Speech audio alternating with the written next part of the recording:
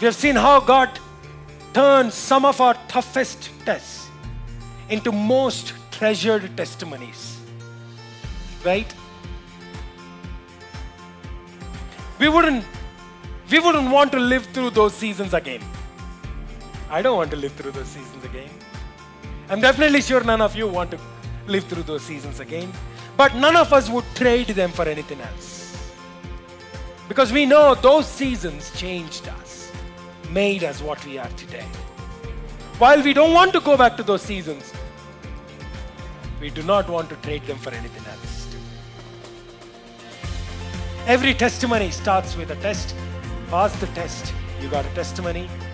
And testimony is the way to overcome the next obstacle.